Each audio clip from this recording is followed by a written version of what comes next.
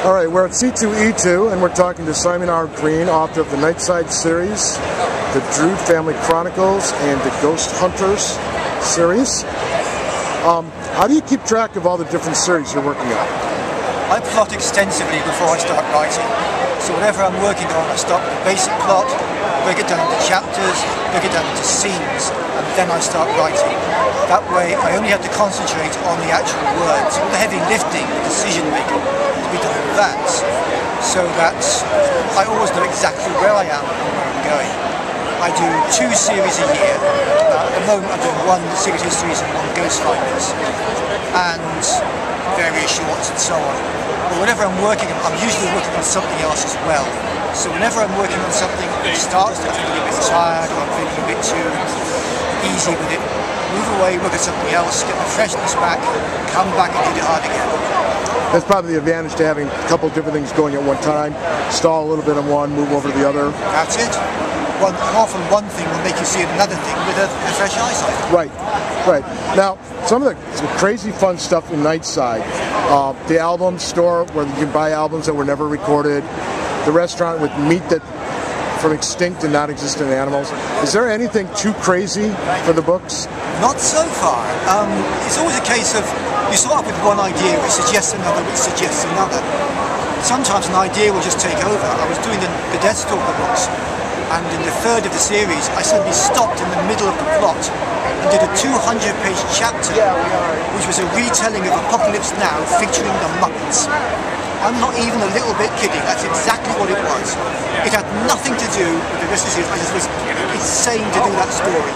So I stopped, did that, and then went back again. In the Nightside, I will often sit down and say, right, we're in Strange Fellows, the oldest bar in the world, who's going to be there? And I'll start thinking, what would be fun? We could have this, we could have that, we could have Dracula complaining about his ex-wives. They're sucking me dry. There'd be Godzilla in the corner, and the thing that walks like an it. And just one thing suggests another, and so on and so on. I have to say, the book where we finally got to meet Merlin, after all the lead-up that he was there, it was the anticipation after all those books. It's so fun. Yeah, a lot of what I'm doing, I'll start off in one book, and I'll just put in a seed. Here's an idea, we'll see where it goes. And as you go through the book, characters will come in and take over, characters will disappear, themes develop, and you'll find you've got all this wealth of material to work with. When you look back, you see a straight line. But it didn't happen that way. You see one thing leads to another. Suddenly when you look back, oh, I knew what I was doing all along after all. Right. And often it comes as a surprise to me. Now with the Drood books, immediately I loved the spoof on the Bond titles. Yeah, I mean, I am a huge Ian Fleming fan. I was reading the James Bond books before I was old enough to get into the cinema to see the films. So for me, I always judge the films by how close they are to the original books. People put down Ian Fleming as a writer. No, he was working within a genre. He was a damn good writer in his own right. If you look at the very first book, Casino Royale, the opening page is just a book of description about what it's like to be in a casino at 4 in the morning when the luck's gone bad and you can smell the scent of desperation. Right. Just that opening page is a stopper. I started reading them when I was about 10. I mean, I used to get sent to the principal's office. They'd call my parents and they were like, yeah, we gave them the book. I always wanted to do something with the James Bond kind of thing. Having done The Nightside, which is one of the great quintessential characters of modern fiction, which is the private eye, unless we want a new series, I thought, well, what's the other great quintessential character? It's the secret agent. And I started with that. I want to do a secret agent, I want to do a James Bond feel, and one thing again suggested another, and it pretty much wrote itself as I was going. Yeah, because I mean, you pretty much have nailed the quintessential hard-boiled PI. Now you've got the quintessential spy. Yeah, is there anything else you're kind of thinking about dabbling with? Yeah, I've been doing the Ghost Finders series. I'm a huge fan of M.R. James, more traditional ghost stories. But today, the ghost story tends very much to be a period piece. Right. And I said, let's do traditional ghost stories in a modern setting.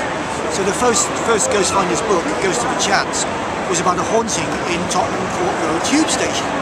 As close to the modern day as you can get. I've been doing that. I'm going to be doing 3 more Secret Histories. That'll be 10, 11, 12, and that'll be the end of that series. I'm putting together a new series, which is it's going to be a sort of steampunk version of Les Miserables. Because I'm a huge fan of Les Miserables, the musical. And it struck me, one of the main tropes in fantasy fiction is about restoring the lost prince to his rightful throne. I thought, no, historically, kings are bastards. Kings are the bad guys. Right. Let's do Les Miserables with barricades, only this time they win. This time they kick the king off the throne and we put something better in its place. So I came up with the idea of a character who basically was a part of this other world, was exiled and had all his memories taken away. And then they take him back because he's desperately needed. And he starts off fighting for the king, sees what a mess it is, changes sides. He spends the second half of the book undoing everything he did in the first book. His first book is called Castle on the Shadow, which I should be putting out the first book hopefully somewhere next year. Outstanding. So that's what we'll see where that goes. After that, I've got a whole bunch of ideas that I'm ready and willing to get stuck into. We'll see where it goes. And we got a while to go with Nightside yet? Well, I've got a collection of the Nightside short stories coming out in August, I think, for X. And it's all the Nightside shorts that I did for magazines and anthologies over the last few years. But it also includes a new short novel. Oh, excellent. Because I said, you know, if we're going to do a short story collection, I'll do a new short story just to add to it. And the damn thing grew to 120 pages. It's called The Big Game. Now, you might remember in the Nightside books, I introduced the Adventurers Club. Right. And I suddenly thought, what are all these heroes and good guys doing in a morally dubious place like the Nightside? I thought, it's obvious. They're on safari. They're hunting the big game. But of course, in the Nightside, the big game turns around and hunts you. So this is what happens when the Adventurers Club has to call in John Taylor to help. And like I said, it just grew into this wonderful short novel. So it's an entirely new piece, will be in the collection. And I'd forgotten how much fun it was running the Nightside. I mean, I stopped doing it after 12 books because I have this theory that you shouldn't let a series go on too long. Right. We've all seen series that go on too long, the author's getting tired, the audience gets tired, and so I said, no, I've done 12, we've done the big arc. John Taylor started out, he's pulled back from London proper, and gradually he goes through the arc, finding out who he is, who his family is, and he ends up as the new North. Right. Which I knew from the beginning. I didn't know how I was going to get there, but I knew that was what the arc was going to be. So I thought, I've done the 12 books, I've done the arc, time to stop. But I had so much fun doing the big game, I think I'm going to have to come back at some point. As a fan, I have to say, whenever the urge strikes, I'm happy when you scratch. Can you say that louder? I've got a new editor who's just joined, so I'll take all the help I can get. But at some point, I will be going back to the Nightside. Excellent. I've got an idea, we'll see how it goes. Cool. Now, is this your first comic convention? This is my first big American comics convention. I'm very pleased to be here. I haven't been to America in 2-3 years. I've been ill on and off for ages. And I couldn't figure out what it was. I was ill and getting better. So I thought, it can't be anything serious, and I keep getting better. But it was going on for so long, I thought, this is ridiculous. I went to the doctor, and they did the blood test, and the first thing they noticed was my blood sugar was through the roof. Diabetes too. And of course, I was ill and getting better. That's my blood sugar going up and down. Right. So I changed my diet completely. I crashed my blood sugar back to normal, and I've kept it there ever since. I don't need insulin. But I've lost 3 stone just by changing my diet. And feeling a lot better. So I said, I looked around and said, I need a convention just to start off again. And they said, there's one in Chicago, it's a comics convention, would you like to? I said, yeah, I'd love to. I've never Great food, great people. It is, it's been a great thing. I love the dealership, the size of this is fantastic. Now, is there anything here that you've wanted to see or people you want to meet as a fan? Yeah, I mean, there's a whole bunch of people. I started out reading Marvel comics in the 60s. I grew up with Marvel, then of course DC and so on. I still get previews every month. Yeah. This big phone book. Oh yeah.